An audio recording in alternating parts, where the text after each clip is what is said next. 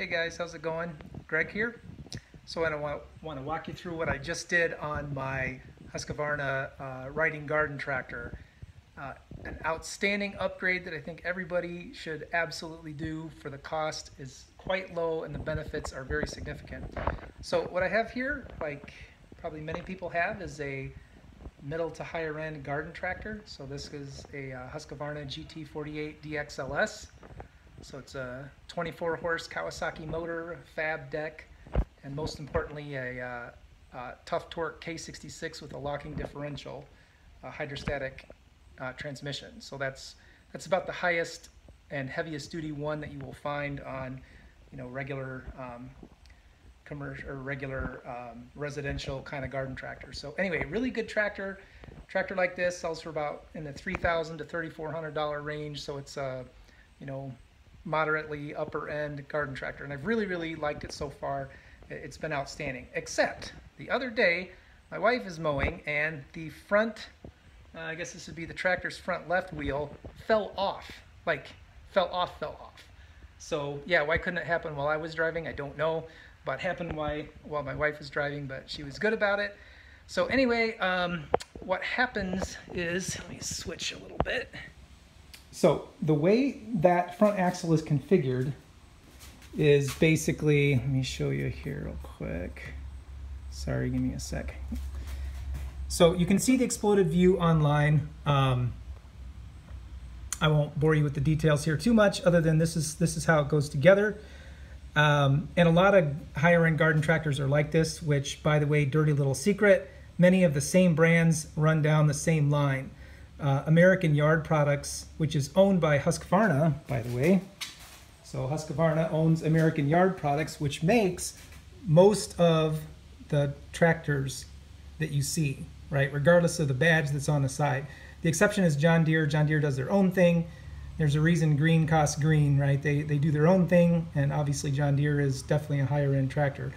But so anyway, American Yard Products makes a lot of these garden tractors for various brands, but it is owned by Husqvarna. So this is what the front end looks like. It's basically the steering spindle, and it comes out into an axle shaft, and then the wheel rides on that. Now, here's where it gets interesting. So you can see right here, that clip broke, all right? So this is the non-broke one. The one that broke is who knows where in my yard. So that little clip goes into a groove in the axle and holds the wheel and tire assembly on. That thing broke, therefore the wheel and tire assembly fell off. Now, as I got to looking into it, I could have fixed it for probably $5 or $6. I could have bought a new clip, bought the little hardened washer number 53 right there, and put it back on. But as I got to look into it, so these tractors use just plain old bushings with a grease zerk fitting. So you pump some grease in once in a while, I think 25 hours, something like that. Pump some grease in there. The grease just rides on the shaft, and then there's two bushings. Actually, if I scroll down a bit here, you can see what I'm talking about. So inside the wheel hub, there's these two bushings, and I'll show you what those are right here. So there's one right there, one of the ones that came out. It's just a chunk of metal basically that presses in. It's a bushing, and then you grease it. But that is really low end. Like, I'm kind of disappointed that Husqvarna did not spend the extra $5 to $10 to put ball bearings on the front axle, right? A $3,000 tractor, and you don't spend a couple of bucks putting ball bearings on the front of the tractor. That's disappointing to me. So it turns out there is a company that agrees with me on that, called HD Switch.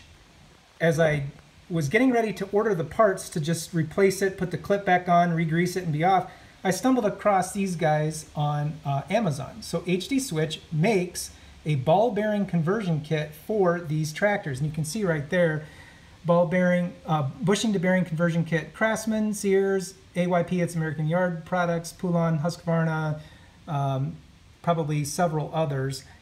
Any of the tractors that have a 3/4 inch OD axle, so that would be 0.75 inch, and a 1 3/8 inch ID of the wheel hub, 1.375 inch, right? There are many tractors that have that. You can see that right there. 1.375 inch rim on a 0.75 inch axle. And instead of those bushings, you yank those things out and you put in ball bearings. You just pound out the bushings, put in the ball bearings, put the washers in the right spot as it shows you in the exploded view here, right? So all you do is just replace those bushings with ball bearings. And oh my goodness, what a difference it makes. At the end of this video, you will see a side-by-side. I did one side ball bearing and I left the other side as grease and bushings and spun them both.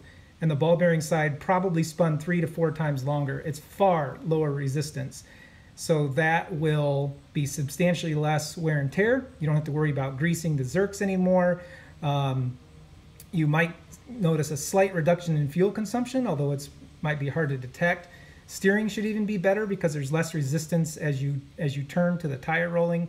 Just all around, for 20 bucks shipped, it's a no-brainer. You could spend 8 to 10 bucks buying a clip and a couple of washers, or you can spend 20 bucks, do it right, convert the front end of your nice garden tractor to ball bearing, and done. Never have to worry about it again, never have to worry about greasing, and get the benefits of having a ball bearing front. So anyway, I wish Husqvarna and the other makes would just do that from the factory. They don't, but fortunately there is a solution. So again, just the HD Switch front wheel bearing kit for 20 bucks. You can get it on Amazon. I'm sure you can get it in other places, and it works awesome.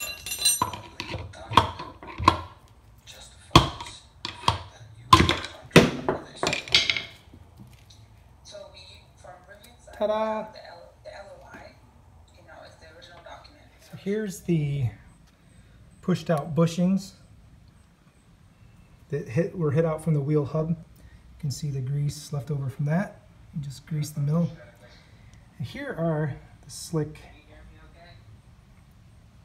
HD Switch ball bearings that go in their place. Would you rather have standard old bushings, metal on metal contact, or ball bearings? Yeah, I thought the same thing.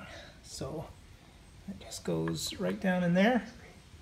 We'll take a socket and just tap it in, and that's it.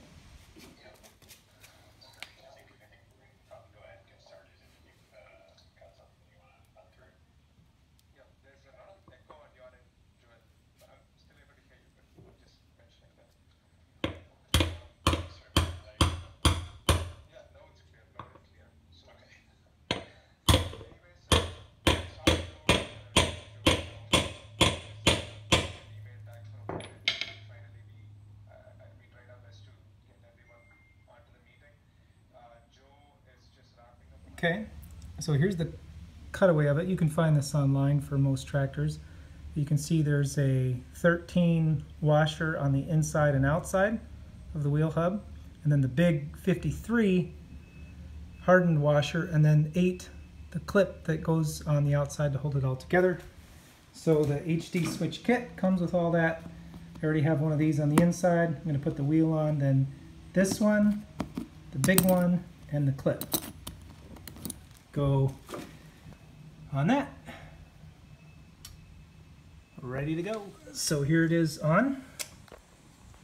It's pretty straightforward. Like I said, the 2 small ones and then the big hardened one on the outside, and that snap clip. Just take like a pair of channel locks, it'll snap right in. Not too bad, at least it was easy for me. So that's what it looks like. Then you just put the rubber cap off and you're done. Make sure. Okay, ready? Here we go.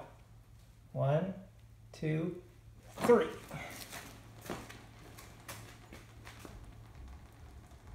You can hear the grease smacking around on the left side.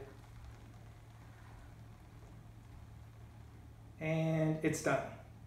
Meanwhile, the ball bearing side, that sucker will spin for another minute. So there you have it. My recommendation, put ball bearings in these things. Done.